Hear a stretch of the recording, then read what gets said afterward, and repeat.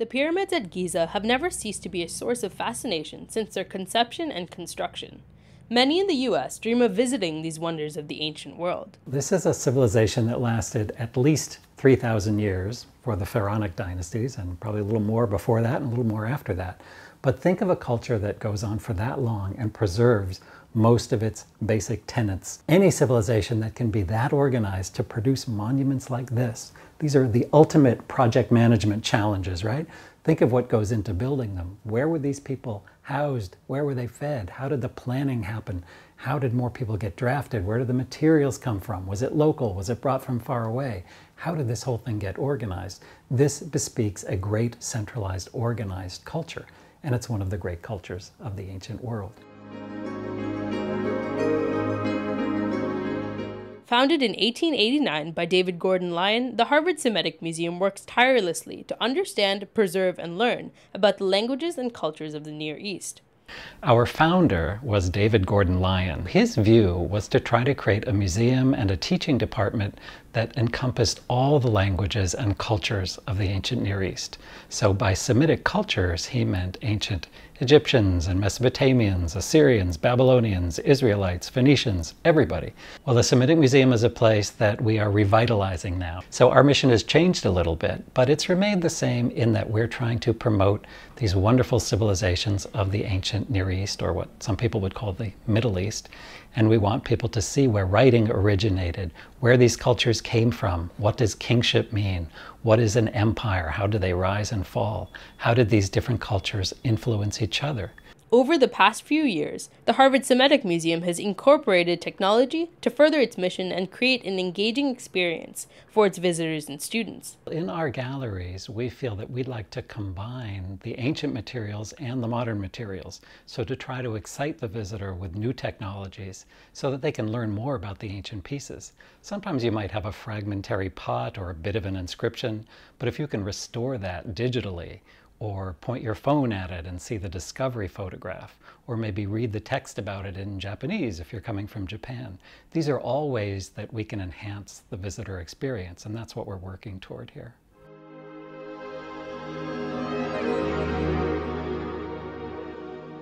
And I see the Giza project as coming in under the umbrella of the Semitic Museum.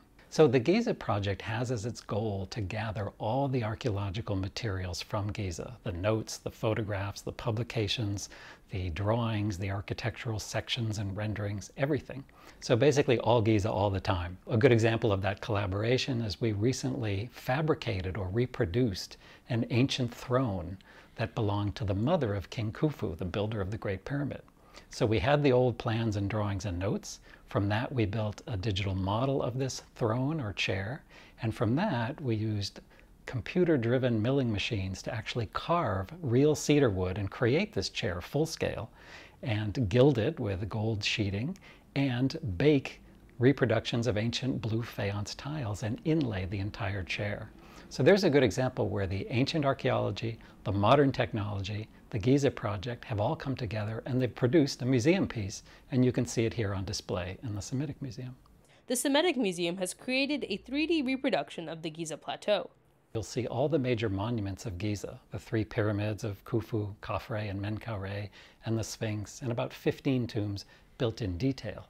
The rest of the tombs are basically placeholders, and we're waiting to do them in a little bit more detail so that you can go inside and see every inscription, view every statue, and learn about anything that might grab your interest. We are using computer graphics programs to rebuild the actual tombs and temples based on the archaeological data that was acquired during the excavation period from 1944 back to 1904, or from later expeditions in the modern era. We started in partnership with a 3D modeling company in Paris called Dassault Systèmes, and together we've been building these tombs and pyramids for about 6 years now. And as we started to build these tombs and temples, we asked ourselves, well, are we recreating the condition from the 4th dynasty, say 2400 BC? Are we trying to recreate the condition in 1912 when George Reisner and the Harvard MFA expedition found it? Or are we trying to show it as it looks today? And the answer is all of these. Sometimes the surviving nature of the data makes the decision for you. Would it be great to restore all of Giza back to its original appearance? Absolutely. But we have to do this in an archaeologically responsible manner. But once we built them, we still have the problem of how to show them to students and people who are interested in the subject. So there we take our models and we bring them over to our visualization theater. The theater is a designed special purpose classroom, seats 16, 18 students, and is fronted by a very wide-angle immersive screen. This screen uses two very high-performance projectors to put up the equivalent of a 4K image on this very wide-angle screen. This provides a sense of immersion for the students.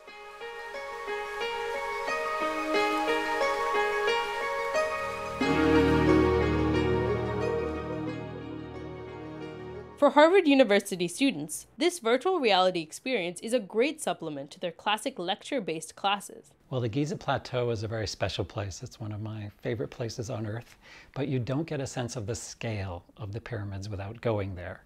So none of this 3D virtualization, visualization work really is meant as a replacement for visiting the antiquities, for going to Egypt, to seeing these incredible places.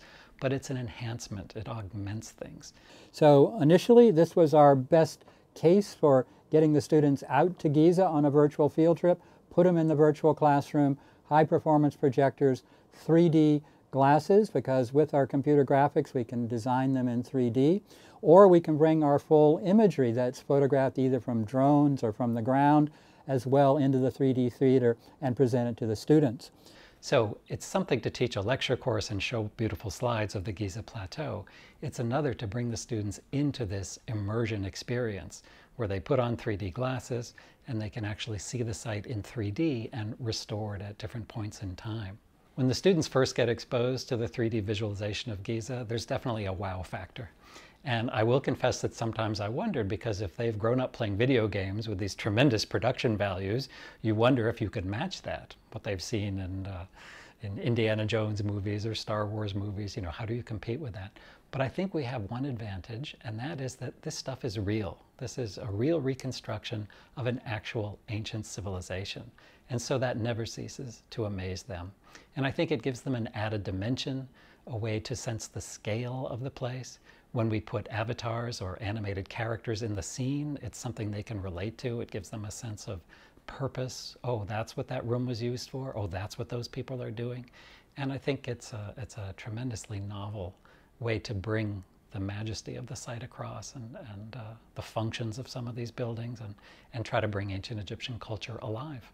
Harvard University is trying to share the wealth by exploring how virtual reality technologies can be incorporated into the fabric of a regular classroom. Today, educators are taking a page out of this old book as to how to use 3D images and distribute them in the classroom through using the mobile phone, which is the new device for delivering this type of imagery, which almost every student now has or has access to.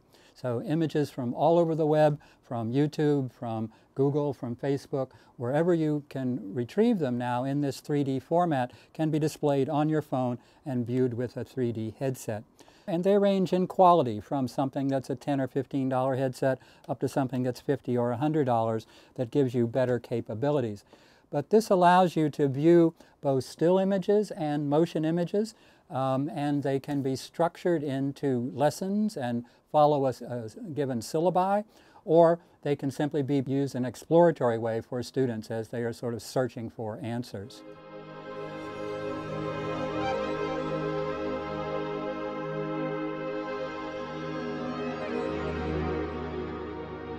The Harvard Semitic Museum has taken a great step in making such a rich civilization accessible to us all. Well, our visualization lab is a special place, but it only has 18 chairs. So it's a great question, how do you bring this material to the masses? So through websites, that's one way. And in fact, we do have a website where you can click a button and on your laptop it changes to a 3D mode right on your own screen. The next level is to put on one of these stereo headsets and have a 3D immersive experience, and we're trying to prepare those as well. So my vision is, imagine an entire class all connected to the very same 3D model. So we're all standing in front of the Sphinx, and perhaps I'm giving a lecture there, and you could be plugged into this model from anywhere in the world. So the number of students is unlimited. It could be in the thousands. And when we finish the Sphinx, I say, well, push button number 2, and we go inside the Great Pyramid or into a particular mastaba tomb and look at an inscription there. So this technology is here. It's ready. We just have to put it all together. Now we must take the baton and learn from the mistakes, mysteries, and genius of the ancient Egyptians. I think we have a lot to learn from studying ancient Egyptian civilization. What they did we might look at as right, what they did we might look at as wrong, what jibes with our concepts today of justice and what doesn't. But along the way we learn of a value system and a religion, how we treat the living and how we treat the dead, and there's a lot that we can mine from archaeological sites like this and learn along the way. As more and more knowledge is available at our fingertips and the future looks bright ahead, we must never forget to look and learn from our past.